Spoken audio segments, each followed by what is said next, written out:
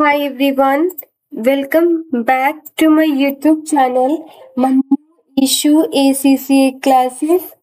In this video, I will be discussing the one of the question that my viewer has been asked.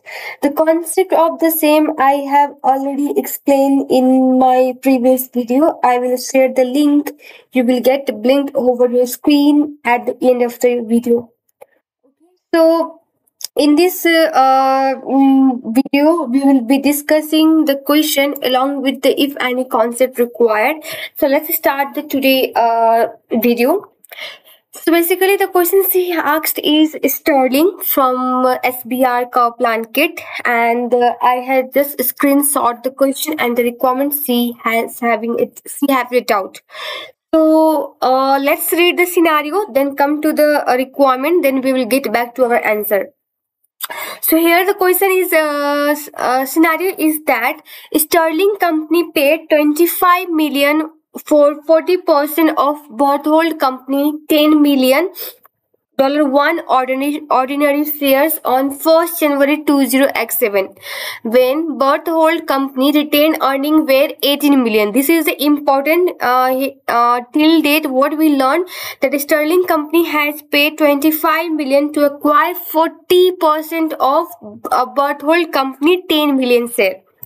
So, and each share value is $1 per share, and when it was on 1st January 20x7. One more thing, just look for the date in the group question. It's very important whether they have been acquired or disposed of or further any share has been acquired. So just look for the date in case of group question. And at the date of acquisition, Berthold retained earning were 18 million, and Berthold company has no other reserve. Means apart from the retained earning, it doesn't have any other reserve. Sterling company exercised significant influence over Berthold company financial and operating policy decision. So now question is very straightforward. As I discussed in my previous video, let me share the screen of the same. Yeah, this one.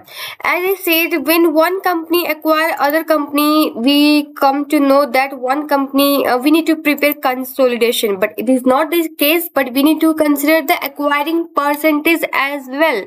If we look to our current situation, the percentage acquired by Sterling company is 40%, which is below 50%. Right, to have a control, what I said, first we need to check it out the percentage, even though it's below or above. If it is above, then you can assess the criteria, and in case of below 50% holding, the criteria is still met, then we need to again check it out the condition or criteria that we require to have a control. So here, if we talk about the holding percentage, it's 40%. So we can say it might be associated. Why? Because the holding percentage acquired is between 20 to 50%. And I had mentioned in the slide as well about this. Let me check it out. Yeah.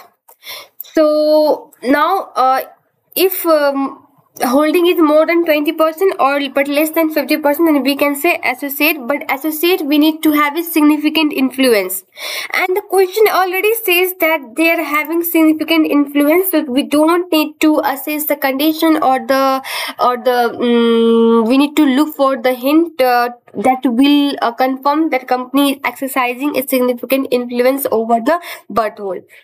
Right. So here question already told that the Sterling company exercised significant influence over the Berthold company financial and operating policy decision. Right. So we can say it's associate. We are 100% sure now because the question already confirmed the percentage and also mentioned the sentence. Right. A further 35% of stake in the Berthold was acquired on 1st December 20x8 for 41 million when the fair value of Berthold company identifiable net assets was 55.3 million and Berthold company retained earning were 42.3 million. The difference between the fair value identifiable assets and liability of Berthold company and the carrying amount related to non-depreciable land. The market price of the Berthold company shares immediately prior to the 1 December 20x8 is 9.20 per share. Sterling company major non-controlling interest at the fair value at the date of acquisition. Goodwill at 31st March is not impaired. Berthold company reported profit for the year in 31st March 20x9 is 11.1 million. Now we got a lot of information from this paragraph. The one I got to know is that the Sterling company acquires more 35% holding in the Berthold. So now they are having altogether 75% of shareholding. So now you might be thinking it's more than 50%. So they might have been obtaining control. So do we need to look for the hints of the control? Because if we read the question furthermore, they have given everything that will confirm that the company is having control over the Berthold. Right. So one thing, this is a step acquisition. I got to know. Other thing, as I discussed in my previous video, that we need to perform a 5 calculation, and the question won't ask the 5 calculation in the one, but they might ask any of the step to calculate. But here you can see they have already calculated the identifiable asset at the acquisition, and they also confirmed the difference between the acquisition and reporting date is due to the non-depreciable land, and they have provided a market value of the shares, non-controlling interest, and they also mentioned that goodwill has not been impaired. Right. And one more thing, the Berthold company year end was 31st March 20x9. Okay. And I think the Sterling company year in the same, you can see here the question, what the requirement is. Explain how Berthold company will be accounted for, including calculation. So the question clearly says we need to include a calculation as well.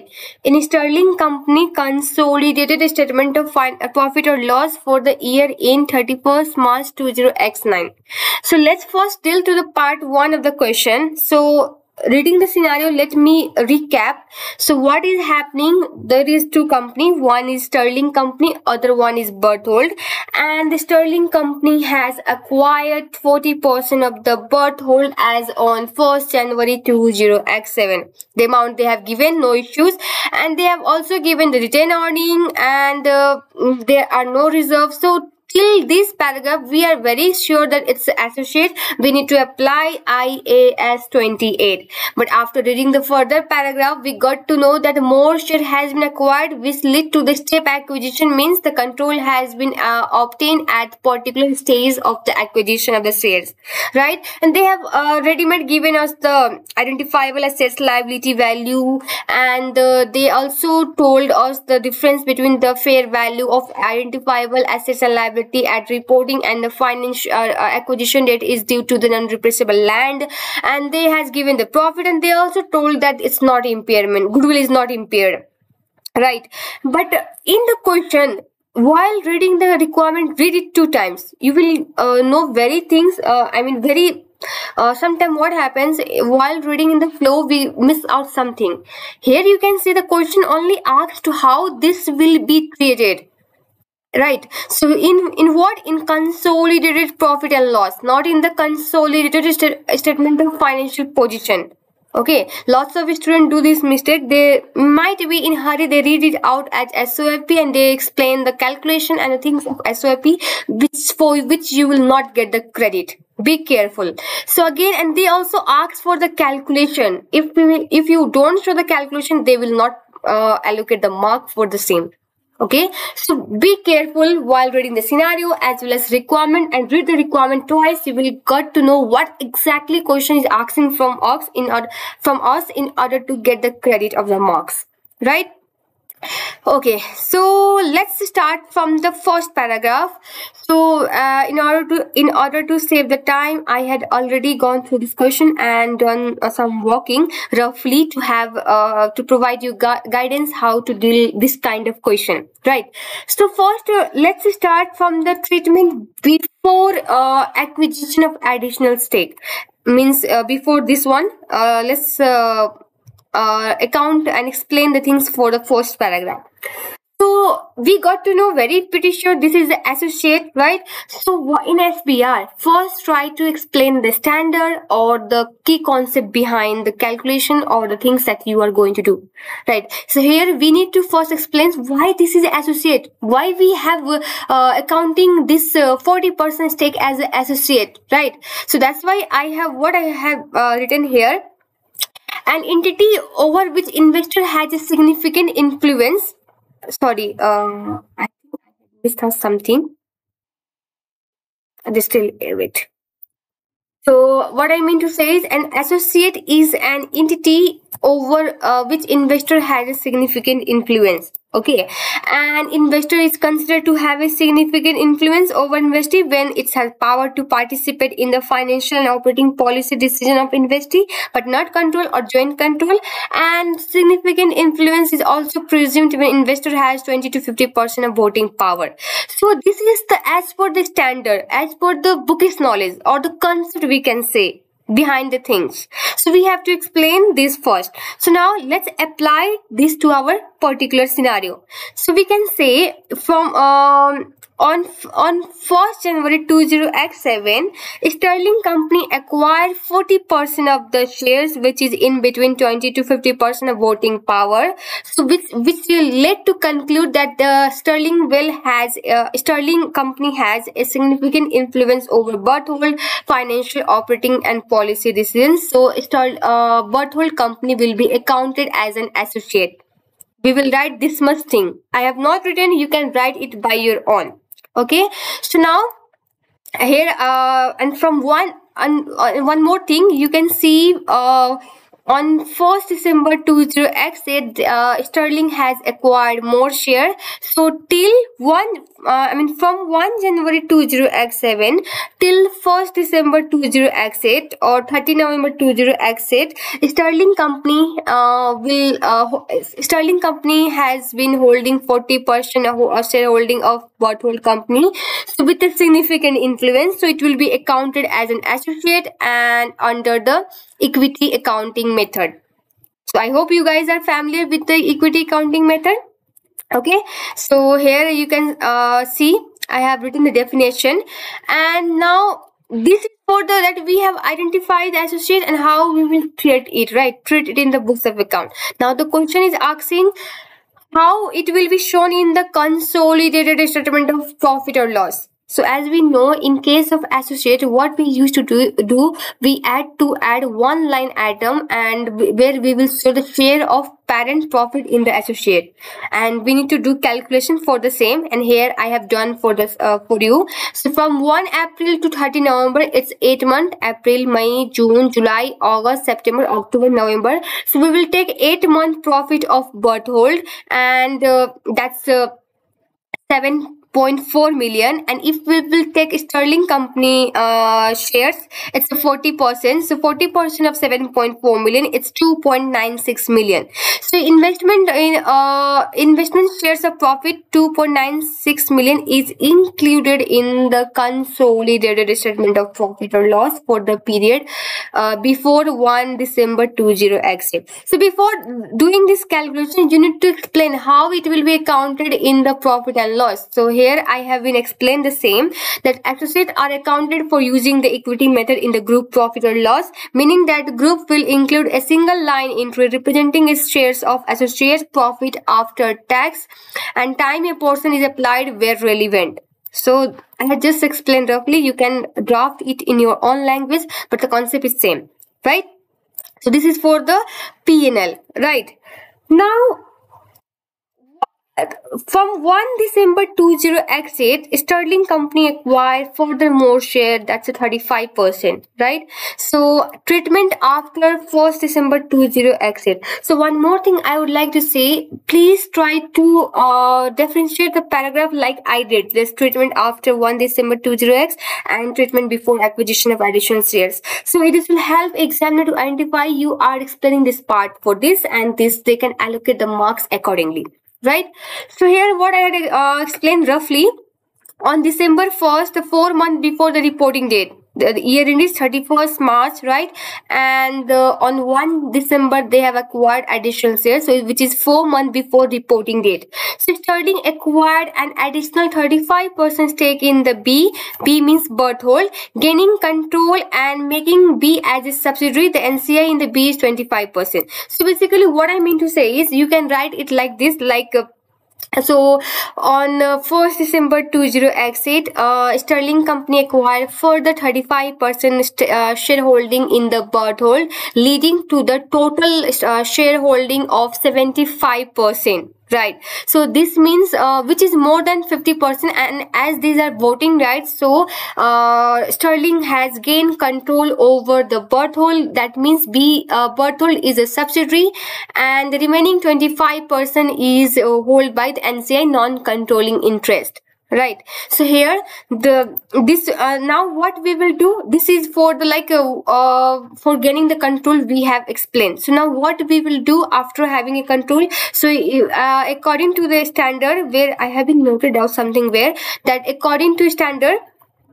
so this result of the final month will be accounted for using the acquisition accounting with full line by line consolidation on time apportion basis. So this is the step acquisition requiring the carrying value of initial investment to be remeasured at the fair value of under IFRS 3 with any resulting gain recognized in the group profit or loss. So what you can write here means for the treatment after 1 December 20 exit, as I mentioned that 35% additional share has been acquired by the Sterling. So leading to the total shareholding in the Berthold of 75%, which is more than 50%. So having more than 50% of voting share in the other company will lead to the gaining control in Berthold by whom? Sterling, right? So B is Berthold is now considered to be a subsidiary. So a remaining 25% is held by NCI. So this is the step acquisition, you can say like this. And so in case of step acquisition,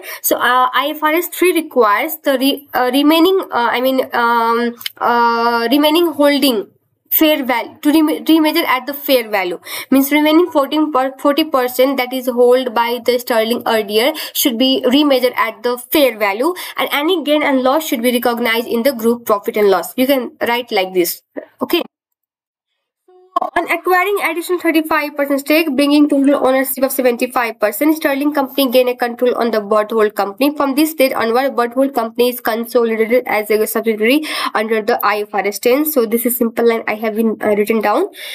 Okay, so now we have to measure the fair value, and the question asks for the calculation as well. So fair value of 40% investment as on 1st December 20x, it is 40% into the Berthold has 10 million share, and in question they also mentioned that the fair value of the share as on 1st December is 9.20, giving the fair value of 36.8 million.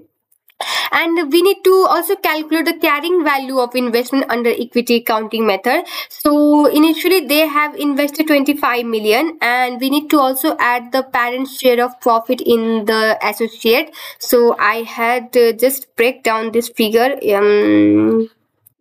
Yeah, here it is. So 25 plus 40% into 42.3 minus 18. So as in the question, the asset profit has not given, but the retained earning for the acquisition and for the